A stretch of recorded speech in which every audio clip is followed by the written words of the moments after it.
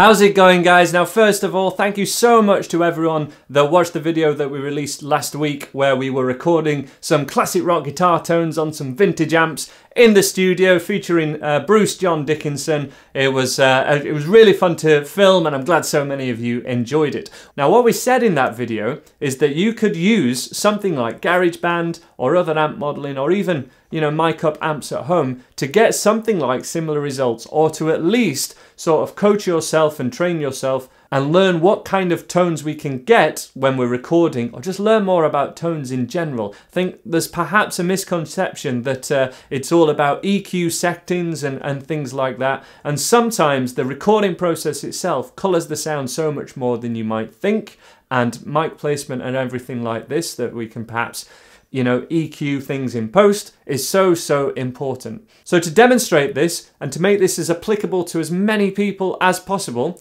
I'm going to be recording my Epiphone guitar. Has got a Seymour Duncan pickup at the bridge, an SH1. I'm recording this guitar with GarageBand and showing you what we can do with the mic placement and the amplifier settings that are using amp modeling in there, and perhaps what you can do to simulate similar results in any amp modeling software, and comparing the differences between budget amp modeling software to higher level budgeting software. So let's open up GarageBand and let's take a look at how we can get some rock guitar tones in there. So we're going to be recording some guitars on my computer and hearing how it sounds. We could be doing this on iPad or on iPhone, or you could be doing it on any mobile or tablet device using other plugins and software. I will make some recommendations in the description below, but there is always going to be limitations to what you can do and what you can amend and change, what settings are available on tablets and mobiles. So we're going to be going onto the desktop to give you the full whammy.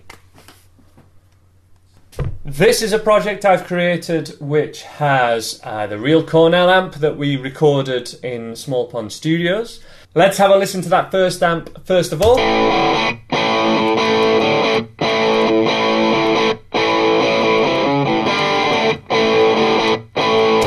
And we also have some drums which come included with the GarageBand package, but I've upgraded to the Retro Rock drum kit for this particular sound.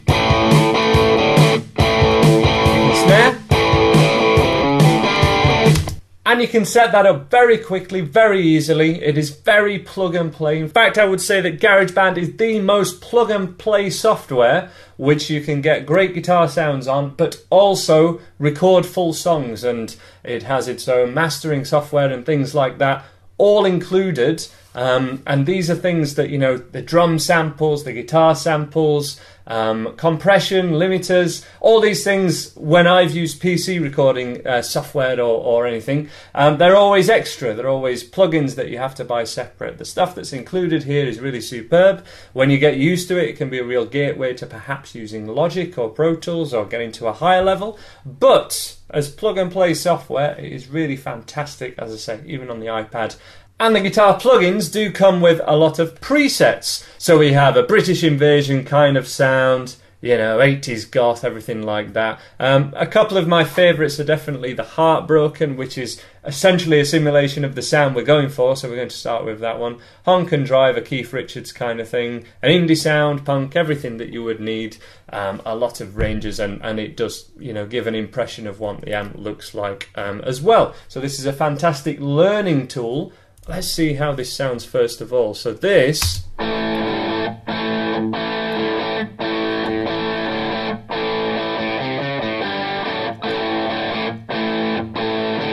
that is my Epiphone Les Paul recorded straight into GarageBand, just with this software that is included, just as essentially using an audio plugin. So no actual amplifier there, it's all done in the plugin. That is an absolute preset. I haven't changed one thing from what is called the Heartbreaker setting. Now when you use iPad or iPhone, it's called something different, or they do have different names. So I guess the closest would be Classic Crunch, and then you could tweak the amp settings here to match what I've got on screen, or tweak to your heart's content. But the extra thing that we have on the screen here, you can see, is we could change the cabinet to anything that we wanted. This is the one that comes up automatically. And we can change the microphone and the mic placement. So if hopefully this will work as well. It's sort of right in the centre of the cone and as bright as it could be. Moving it to the edge. And then moving it back.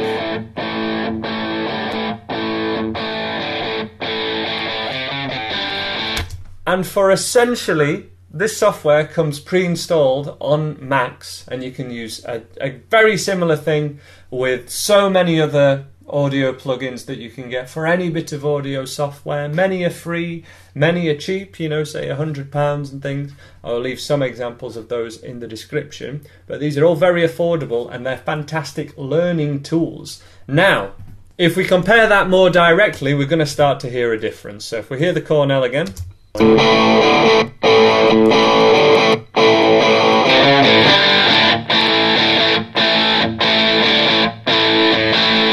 We can start to hear a difference in tonality. You can hear they're similar sounds, but the software amplifier, the GarageBand amplifier, is a lot thinner and a lot harsher, a lot pokier. But the Cornell sounds just sounding fatter and warmer, and all those things that we would say are the sound of analog and valve amps and all those things that we like. But of course that was just using the first preset. So what I've done on these next two, on the Plexi SM58 and the Plexi Ribbon, is I have actually tried to simulate exactly what we did, putting the microphones exactly where they were placed. So our amp settings when we recorded the Plexi were as follows, and I've recreated those as much as possible in the GarageBand software. The only one that I can't do exactly is the volume 1, volume 2 kind of idea, because this GarageBand software does have a gain and then a master volume, which the Plexi we used doesn't have, but this is as close as we can reasonably hope to do with this essentially free software. We've got the microphone, the 57, just off of center, so that would be center. Let's go for about there. And then I've duplicated that same sound on a new channel and just changed the microphone for a ribbon microphone and placed that, as you can see, away from that speaker cone, which was around there, though I think it could be further away to simulate exactly what we had. So if we just listen to the Plexi sound that I've now created, this new one with the SM58, let's have a listen to that.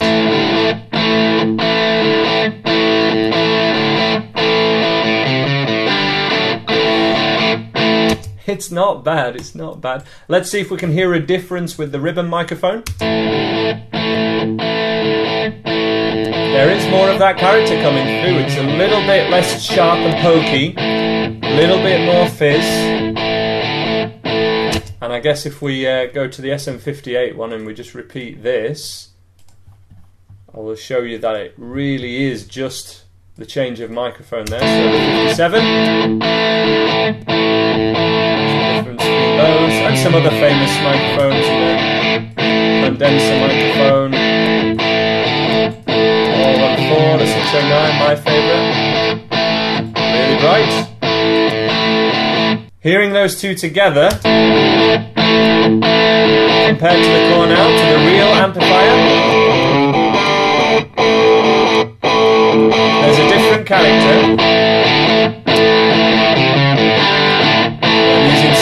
I'm using screen capture, so my computer is suffering a little bit. It is really hot as well.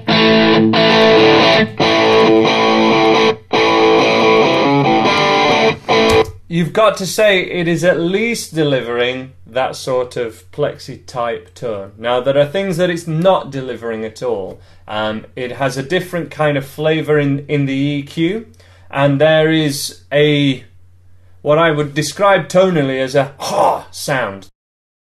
Ha sound. That sort of full mid bulk of the sound, which to my understanding isn't just the actual valves working and the real amplifier working, but it's also that movement of air, which has been told to me is so important in actually getting that fuller tone, which you just, especially for the Plexi sound, is such a part of it. But again, essentially free software, and even if we would set up that same amplifier in the same studio, it's hard to communicate to people who haven't done it yet is it's really hard to get the same sound, even with the same gear, same settings, just on a different day, perhaps in a different room. It's really, really tricky to simulate the exact same thing. If you don't believe that, then just listen to 3 different tracks from your favourite band or your favourite artist. They might be using exactly the same guitars and setup and things, but each song just has its own characteristics. Now that can be the production or things like that, but a lot of it just comes down to it's actually hard to replicate the same sound.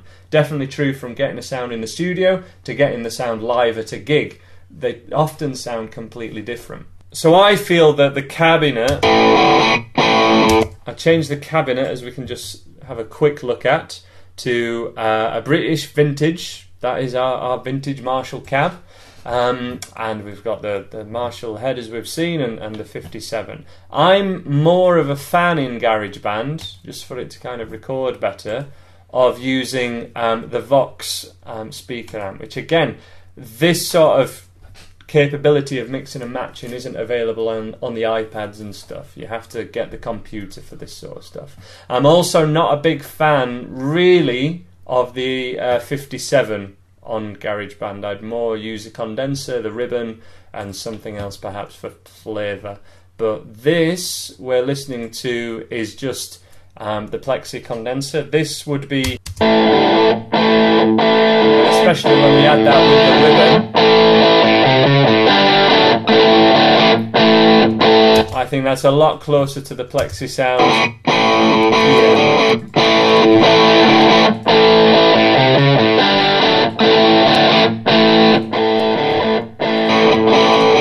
Especially this one.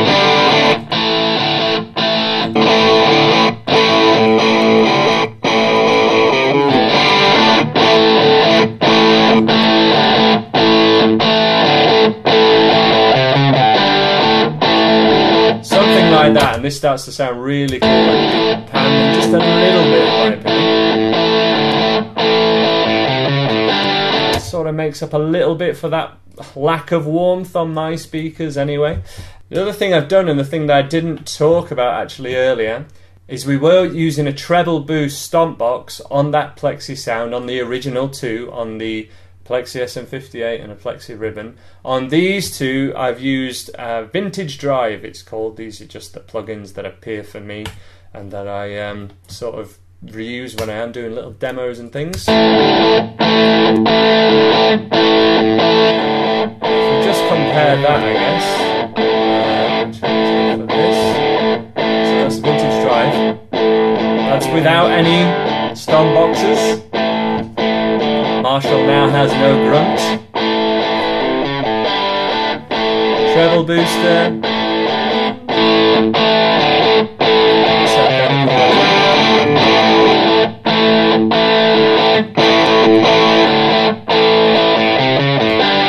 Maybe be hotter.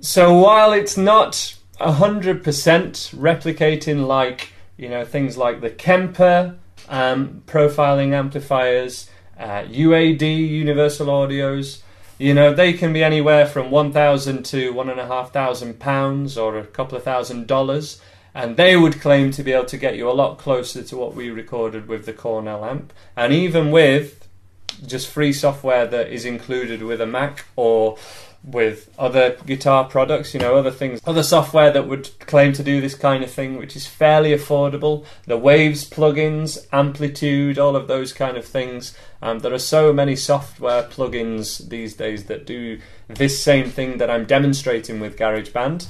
We're getting very close for not a lot of money, especially for demos, for checking your own playing, and to be able to quickly sketch out, you know, a song that you're doing, or to record yourself to listen back and assess your playing. It's a way that you can get very high quality recordings, quiet, because you could even use headphones, so it could even be silent practice if you have other people in the house, and with a decent pair of monitor speakers you can really get it sounding something like Things to be wary of with this kind of software. GarageBand in particular is very good at making the amplifiers look exactly or very close to what they look like in real life. And visually, all this kind of thing of changing mic placements and moving them around and being able to have all these lovely pedals all here that we can just drop in. You know, there's a big, let's drop some fuzz there, boom, there we go. You know, getting a tremolo on there. They all look very impressive on the screen, and sometimes that does not correlate to them sounding good. So you've got to be very careful when you're using plugins that you don't get too lulled into it just looking like it will sound like the thing, but not actually sounding like the thing that you're replicating. And also remembering that it's a great learning tool, but it's not necessarily the best thing to be using for your situation. It just depends on your situation. It's just a very easy way to get some quick results and get some recording done as and when you need. But amp simulators are always going to lack that characteristic of the amplifier, the warmth, the fullness, and the playing feedback. If you're playing through direct through GarageBand and that's all you're hearing, it's not going to react in the same way as a real amp does, especially a real kind of vintage amp turned up loud with the sorts of things that we were talking about in the recording video in the studio. So there we have it, guys. I hope that was really useful to you. Let me know what more you would like to see along this similar kind of topic of either home recording, guitar tones, everything kind of like this, and I will shoot them for you. I look forward to hearing your suggestions in the comments, and hope to see you again on this Andy Guitar YouTube channel.